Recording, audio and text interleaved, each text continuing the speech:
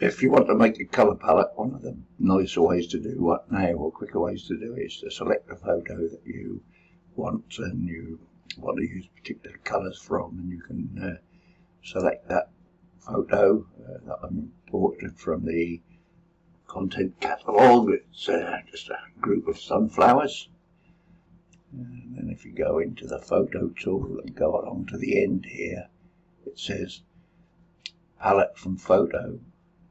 You just click on that, you then get these 1, 2, 3, 4, 5, 6, 7 different main colours with shades of those colours as well, so that's quite a nice way to do it.